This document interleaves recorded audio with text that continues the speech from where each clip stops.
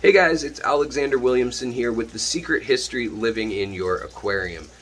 Today we're going to talk about blue lights. Should you leave them on at night? They're supposed to be the moonlight, right? Well, I have some kind of disturbing news and new research that's come out talking about those lights, and we're going to get into that. Plus we're going to talk about also, is it good for your fish? When should you use the blue light? What's the blue light even for? When did they come out and why? And then also, what's the deal with blue light and algae? So let's jump into all that right now. Alright guys, so the first thing I want you to understand about blue lights is it's not something that was invented for fish comfort. It's something that was invented by marketing folks, usually around the late 1960s, early 1970s. They started having blue shades of light that were available for retail consumption. And the other thing about these blue lights is they used to be incandescent and have some sort of filter over them, like clear cellophane or something like that, and the light would shine through it. But what's more important than the fact that the light is blue in the blue spectrum because it's been shown through something and filtered is there any red in the light? Is there extra white in the light? And how much energy, lumens, par, however you want to measure it, how much radioactive energy is in that light? And all those things change depending on the blue light you have. So here, for instance, is a Fluval 3.0, and this is with the blue light setting turned all the way down before it turns off for the night, like off all the way. Now, tonight I've left my blue lights on for the last probably 4 to 5 hours just to show you guys a few things. And the first thing I want to say about blue lights is they're not completely pointless. They come with most lights now that have that you spend any amount of money on, really. They seem to be a fixture in the hobby. And so what are they for, really? Well, what they're really for is fish transitioning from day to night. Fish are ruled by their endocrine system. What is their endocrine system? Well, it's the part of their body that sends little signals in the form of chemicals saying fight, flight, as in run, just like we do when we get anxious or stressed, or reproduce, eat, run, hide, sleep. It gives these basic signals. And when their hormones and when their endocrine system becomes bombarded with inaccurate signals, it builds up over time. So it's not like a blue light is instantly going to kill and stress your fish in a week. But over the course of time, there is potential there. But what does the science say? I mean, we know that there's always been a lot of speculation. People say, no, it's fine, no, it's not fine. But what does the science say? And the science says that if your light is bright enough that you are making out the fish with human eyes and no aid, that light is very bright to most fish. Now, if they're a nocturnal fish, that may be okay. That may be how you should keep them. For instance, a lot of Corydoras species actually thrive at night. They've got their little barbels on their face, and here, let's turn the real light on for a moment. But I do want you to notice this is the moon setting on this Hygger light, and there's no white light to it. It's just a few blue and red diodes, but it's still very bright in combination, and it's red and blue light which combines, and this will still cause algae to grow. The same could be true about your blue light. If it's going through just some sort of filter, then it could actually have white or red light coming through. All these brands vary on how much energy they put off and how much other spectrum of light comes through. Now, the thing I want you guys to notice about these fish, other than they kind of jump when the light turns on immediately, is that they have totally different patterns at night than in the day oftentimes. A lot of times these, if you've seen my channel, they're blood red or blood orange kind of colored ember tetras. Right now they're kind of a pastel pink or peach color, kind of translucent, and a lot of fish will go to that translucent mode at night. One, it takes less energy for them to be kind of showing off and looking flashy, but two, they don't have eyelids or any way to tell to say, okay, I'm going to sleep now. So they have to sleep when they can, and that's when nature says to sleep. And you are nature as far as your tank is concerned. And while fish don't, most fish anyways, don't sleep in big chunks where, you know, 12 hours of sleep and then 12 hours of awake, most fish actually, when they study their brains under imaging and looking for electromagnetic signals, they find that they sleep for maybe 20 minutes and then they're awake for 10 minutes and they're asleep, quote unquote, for 5 minutes and then awake for an hour and then asleep for 20 minutes, and you know, just very irregular usually, but they do count on that nighttime to be the time when they're not being hunted. So unless it's a nocturnal fish that's always up at night, and that's a lot of catfish, and there are some predatory fish other than catfish, but usually a lot of your fish with barbels and whiskers are going to be more common guys for the nighttime realm. But your shrimp and your snails are other critters that don't even really rely on light that much anymore. They're able to go eat, go find food without any light whatsoever. So they're fine with the blue light, honestly. But when it comes to baby fish, those same signals that the adult fish see that are like, stay awake, stay alert, watch out for predators, in the babies, those cortisols, those stress hormones, are elevated. And when it elevates too high, it taxes their immune system. It's not designed to work 24/7. In the wild, they don't have to do that. And so a light like this that's bright enough to illuminate your tank, if you turn your phone on or your camera on and you can see movement of your fish and make out your fish with the screen on and just filming without any special settings, just on auto, it's too bright. The par or the lumens it's producing is enough that it's actually just light. It doesn't matter if it's blue or green or purple. If it were red, it would encourage more algae generally. But for the sake of this, like I said, some lights are from diodes and they vibrate at a specific frequency. So what can happen is some brands will actually have a little bit of green, a little bit of red, a little bit of white. And so different colors make up what the light consists of totally. And so there's not one standard either. Like this light's more purplish, so we know there's some sort of red in there. It almost looks like a black light.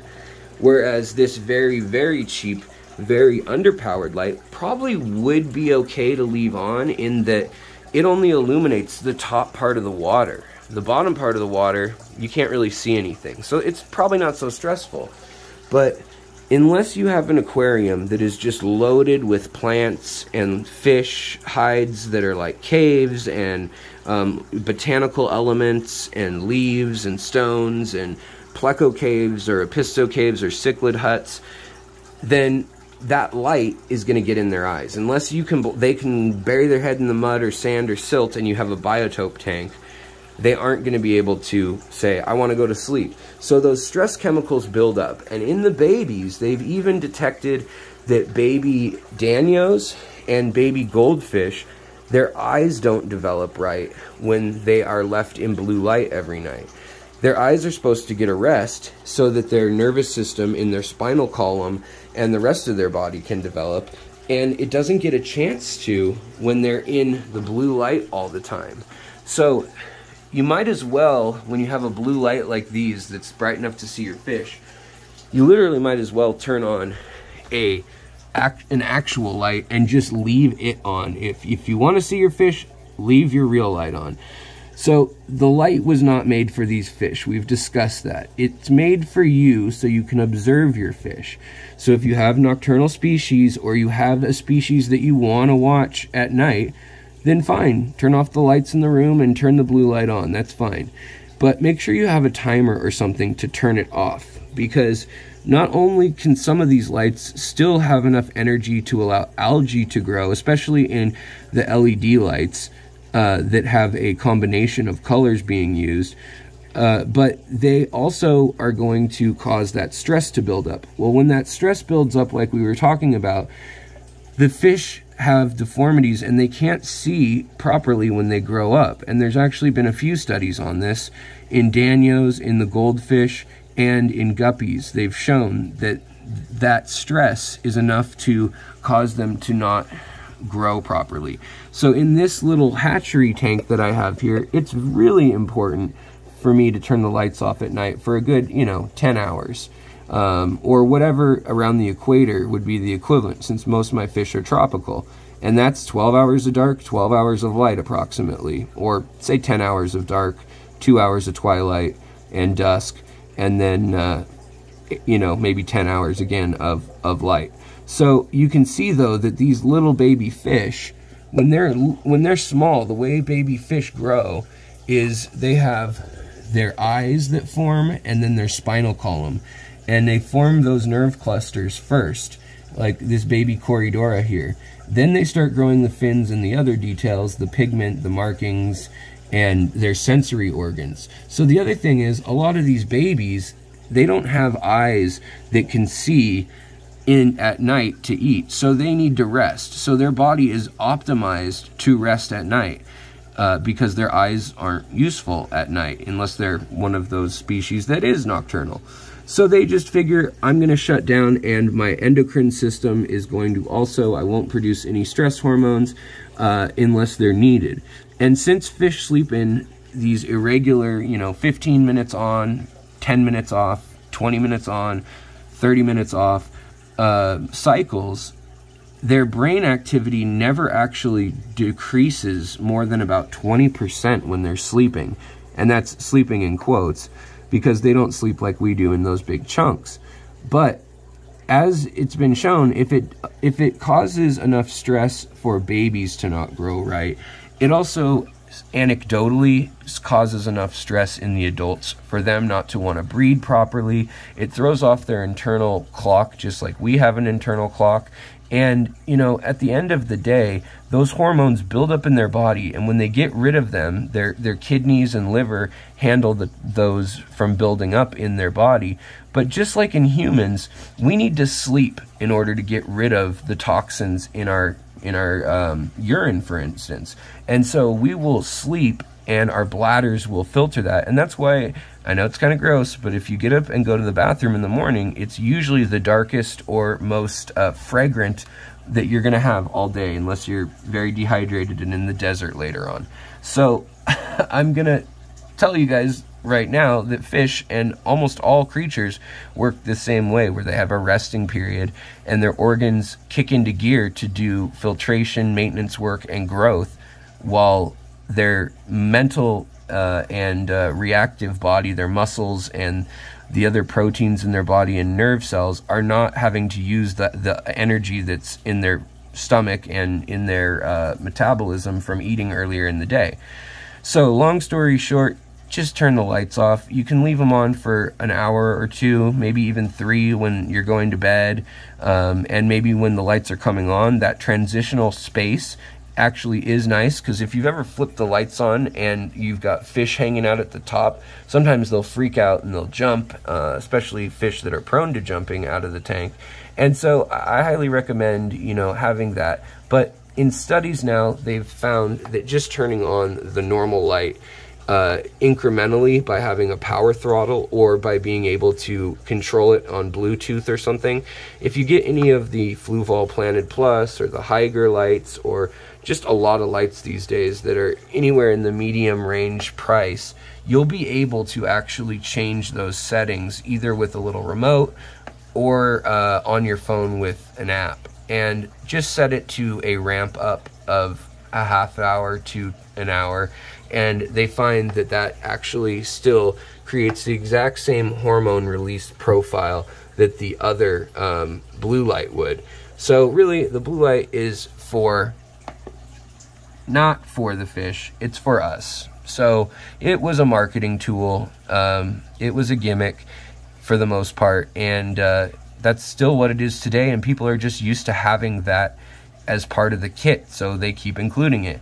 So I hope that after this you guys will think a little bit about leaving that blue light on all night. Plus, if it's a bright enough blue light or it has any other color spectrum, like I said, you could be growing any sort of algae, or Actually worse, the cyanobacteria can grow off of even lower light than the algae and the plants can grow off of. And you don't want that blue-green mold algae stuff growing on your tank if you can help it. It can actually have some harmful effects if it's a certain species. So, as I said, don't let the hormones, the stress hormones, the fight or flight hormones build up in your fish, cause them a detriment to their growth and to their reproduction. Have happy fish. Have fish that eat when they're supposed to eat and rest when they're supposed to rest. And of course, having a planted tank and places for them to hide in case they do want to rest in the day, because many fish actually do sleep throughout the day in little sessions. Sometimes it's micro sleep, less than 5 seconds long, and then awake and asleep, awake and asleep. And it's chosen by how safe they feel rather than the light that's around. So that's another factor in there, but that's a whole other can of worms. So I hope you guys have learned something. If you did, please hit that like button. And if you want to see more episodes that tell you interesting, weird, freaky, deep dive facts into your aquarium and the creatures that live in it, then go ahead and click that subscribe button. Or maybe even become a member and you can check out some of the scientific articles, news, and behind the scenes stuff that goes on with the channel. And do your own research on these things and make your own videos about these things and find out even more information and come back and teach me something cool. All right, guys, have a good one. I'll talk to you next time. Bye.